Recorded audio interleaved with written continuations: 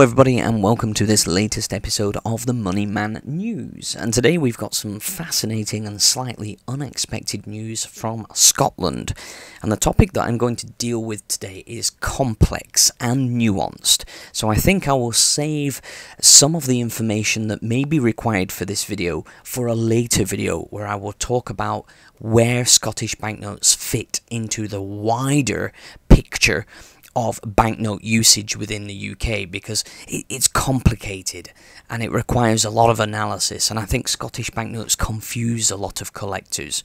So do forgive me if I paraphrase or simplify some of the concepts surrounding Scottish banknotes in this video, because I really want to focus on the decision of the Bank of Scotland to change the colour scheme of their upcoming £50 polymer banknote release.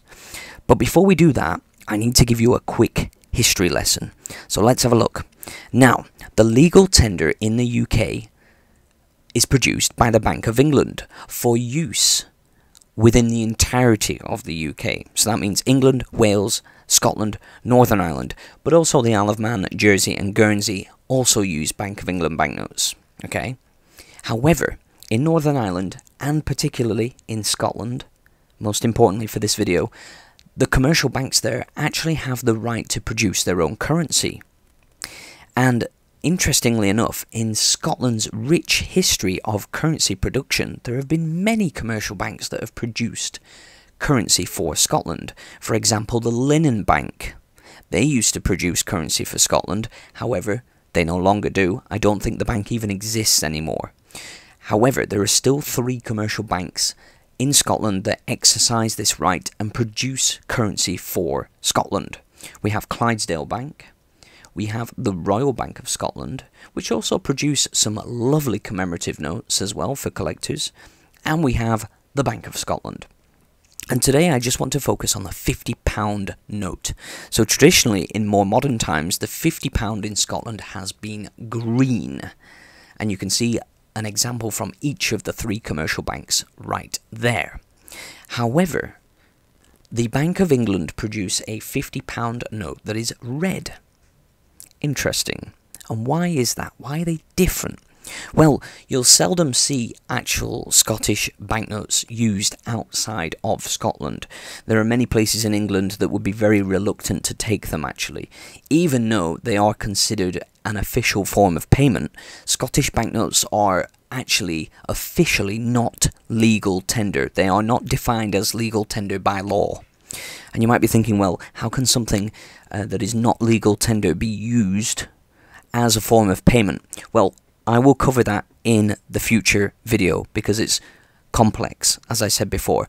But today I just want to focus on this £50 denomination and an interesting change that has happened, which may mean something very interesting for the future, which I will get into a little bit later, so do bear with me. Now, if you contrast them, you can see that, of course, the Bank of England £50 is red, whereas the Scottish commercial banks use green. Until recently. But why do they use green? Well, they use green, or they used to use green, because their £100 notes are red, and Bank of England does not produce a £100 equivalent. Okay? So red is the highest denomination, the colour of the highest denomination. So in Scotland it's £100, in Northern Ireland it's £100, but in England it's £50. Are you confused yet? I don't blame you. Now, interestingly enough, we are in the middle of the introduction of a new series of banknotes across the entire UK. The Bank of England is introducing its new polymer £50 note soon, and the commercial banks in Scotland and Northern Ireland are doing the same thing.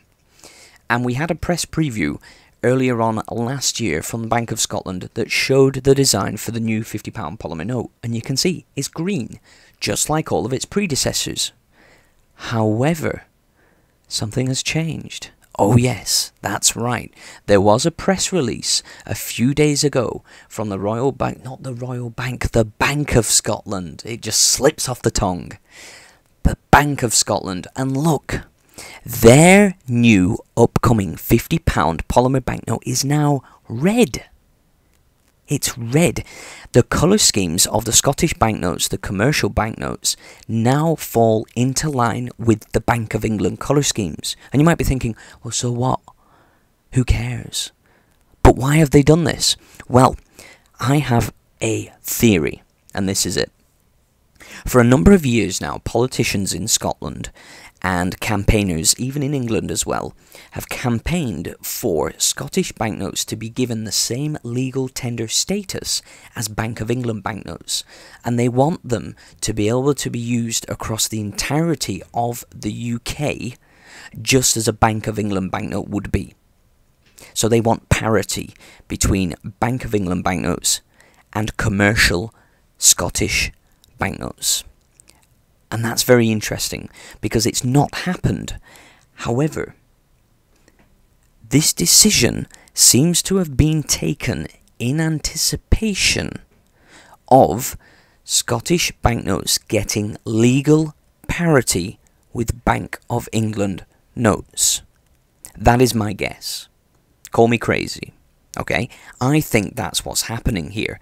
I think the commercial banks in Scotland will still be able to produce a £100 note, but I think that might actually become green, or they might even choose an entirely new colour scheme for that if they decide to continue producing £100 notes. So it's fascinating stuff. It's fascinating stuff. I think that's what's happening here. I think a decision is anticipated that these Scottish banknotes will receive legal tender status. Okay, it's just speculation on my part. Now, it could be that they're changing the colour schemes to match the Bank of England banknotes to make their case stronger for that legal tender status, but I think there's more at work. I think there could be a decision behind the scenes that Bank of Scotland have got wind of, and that they know it's going to happen, and therefore they've changed the design accordingly. Now, if we look at the design elements of the obverse of this £50 note, you will see that they're pretty much the same as the green one that was previewed earlier on last year. The major images have remained the same, as have many of the core design elements. However, the reflective sort of clear window on the left has been slightly altered, namely the patterns of thistles that go around the outside. That has received some small subtle changes. But apart from that, pretty much everything else is the same. And if we flip it onto the reverse and look at the reverse, you will see that it's also got the Falkirk wheel, just like the green one that was supposed to be the final design. So this is really, really fascinating stuff. It could be that Scottish banknotes will be seen much more across the entirety of the UK and used much more widely, possibly. It's a very, very interesting idea. So let me know what you think about this. Do you think I'm just a crazy dude? That is very possible, but I think there's a reason for this, and we'll have to see what Clydesdale Bank do, because they will have to follow suit. You cannot have different colours for the same denomination within Scotland. That will be madness. So I think Clydesdale have also designed a red £50 note. So if they've done it, and Bank of Scotland have done it, something is going on. So if you're in Scotland, if you're near the action, and you know more about this, please let me know, because all I've got is speculation at the moment. I'm just guessing, and I could be way off the mark. Maybe they just felt bored one day and decided to give it a fresh red look. Maybe they've decided to discontinue the 100 and they're not going to produce a £100 polymer note. And therefore, the 50 is going to be the highest denomination for commercial banks in Scotland in the future. Therefore, it has to be red. I don't know. That is another avenue of speculation that we could go down. But for me, I think parity is the most likely outcome here, and it's exciting. I would like to see more Scottish banknotes in England. I'd be very happy about that. So let me know what you think in the comment section about this one. Do you think it's as a significant change as I think it is? Well, that's it.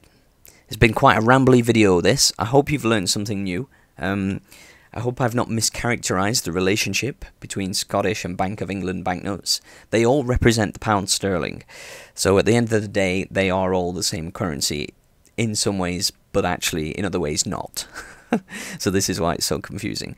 But I'm very, very excited to get hold of these. When I have actual examples, I will be doing a feature-length video on the new commercial bank £50 notes from Scotland, and I will talk about the design elements in much more detail when I have real-life examples to show you. So thank you so much for watching this video and sticking around to the end. I know this one was a bit of a slog. I've tried to record this video about 20 times and it's been driving me absolutely up the wall. Thank you so much for your patience, and I'll see you guys on the next one. It's the Money Man, signing out for now. Bye bye.